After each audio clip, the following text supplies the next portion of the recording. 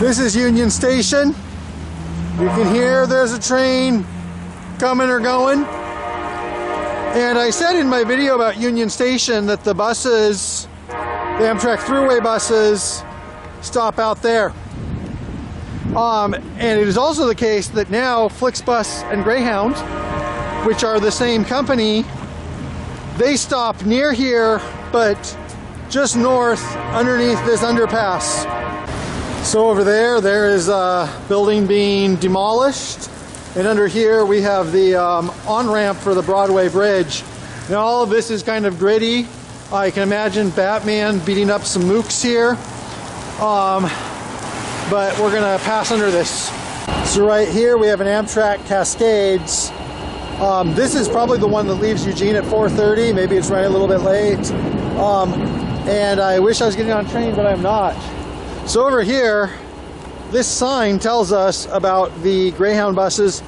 Currently, Greyhound and Flixbus, Greyhound is owned by Flixbus, and they are two branches of the same company with different service models. But in both of their service models, this is now the bus stop. It is now a piece of sidewalk north of Union Station.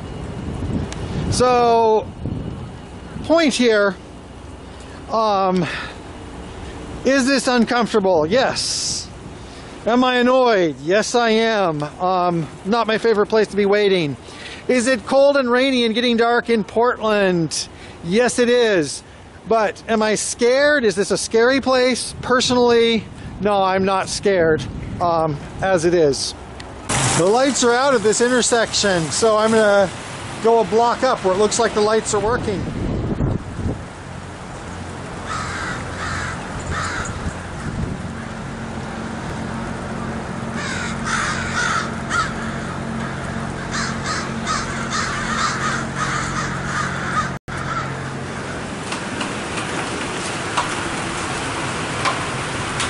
So some Hot Lips locations around Portland are closing. This is not one of them though, the Pearl District Hot Lips, which is good because it's good pizza and I need some pizza because it's raining out.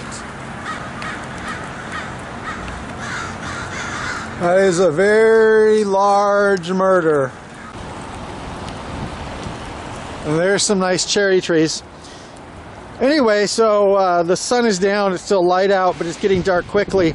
My bus is delayed, but I don't know how much, so there's like a hurry up and wait thing where, you know, I can't go too far from the waiting area because it might make up time, or it might be delayed more, and I'm going to be waiting here for a while, so that's annoying. But the main point, as it gets dark, and as I'm wandering around Old Town and the Pearl in the kind of dark, you know, I just want to, I'm actually making this because, you know, there has been some concerns, and some of it's warranted, where people are like, well, is it dangerous to wait for the bus there? Is this a dangerous neighborhood? Thing is that when you're a traveler, everything is dangerous because you have a bullseye. I'm confused and frazzled and don't know where I am and have all this cumbersome baggage. So for travelers, I always suggest, you know, an abundance of caution, as they say. But the other reality of that is, okay, so maybe this is not the absolute most dangerous ground zero of dangerous downtown Portland. Maybe it's still only getting dark instead of like pitch dark, whatever. Personally, and this is just me, whatever, somebody can say I don't know what I'm talking about. I feel safe here. I feel safe everywhere in Portland.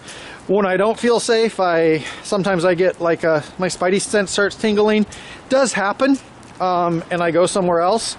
But in general, the last time something bad happened to me in Portland, like seriously bad, was 1995, 28 years ago. So this is downtown Portland at night. This isn't actually downtown, this is Pearl, but for people not from Portland, I'm gonna call Pearl downtown. And there's still restaurants open, there's people out dining, there's stuff going on, there's people driving around, there's hotels. So for me, all of this is pretty normal, even as it gets dark and kind of miserable.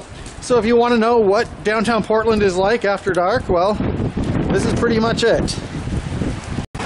The other irony for me is that when I was a teenager and exploring this area, This was all warehouses and it smelled like a brewery. And so when people talk about Portland today is scary, to me, you know, having been here in the 90s, it's different, not totally the same. But in the 90s, there was not a gigantic H&R Block here. There was warehouses. There was also not bespoke beer and wine stores. This was all, there wasn't a Subway sandwich shop here. So all of this is very different from when I was a kid, and Portland has gotten better and worse over the years. Better in places, worse in others. And just my experience is, the challenges are different, but a lot of it is exaggerated. But hey, this is just one piece of evidence, and I don't know if I have anything more to say about that. The only other thing to say is, like, I'm not going to take challenges about this because, you know, whenever I go to a place, there's sometimes people who say, oh, it's really scary, you just don't know. And there's always going to be some claimed location where people are going to, like, tear out and eat my liver within 10 seconds of stepping in there. I just go where I want to go, so I'm not looking for challenges or anything. And other people have different perspectives. This is mine. And also, at some point, pretty soon I have to stop photographing because all it will be a blur of blackness, and that isn't very popular. Anyway, this is Portland at night near Union Station. Make of it what you will. There we are. That's kind of blurry. Bus is here. Crisis averted.